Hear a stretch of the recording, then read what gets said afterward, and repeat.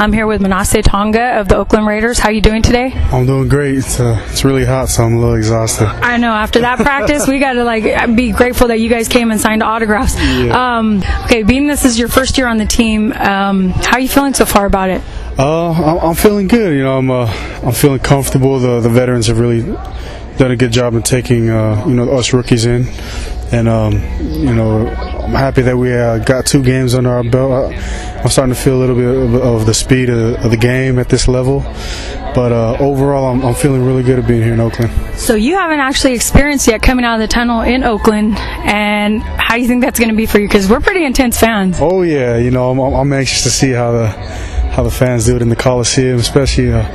I'm anxious to see the black hole. I've never really had a chance to be at the Coliseum and be to a Raiders game, so this is going to be a great experience. That's going to be one place you run up to then. Oh yeah, being that it's the Battle of the Bay game, I'm pretty sure it's going to be pretty live. Oh yeah, well that's usually, even though it's a preseason game, people tend to treat it like it's actual game. I'm going to ask you a few questions for kids, and then I'll let you go.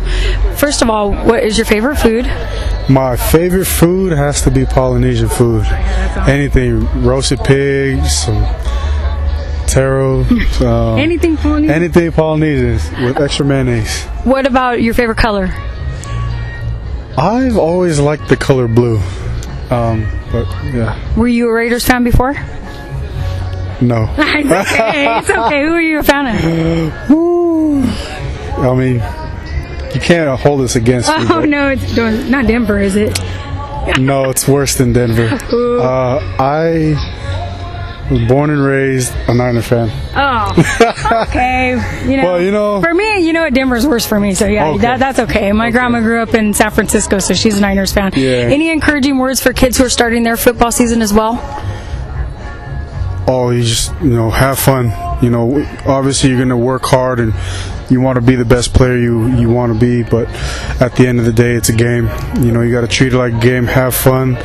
If this is something you're really serious about, then, obviously you're going to need to put the work in. But, the key to playing this game is to, the ones who last the longest in this game are the ones who are able to enjoy themselves, have fun, and just go out and just play with no regrets.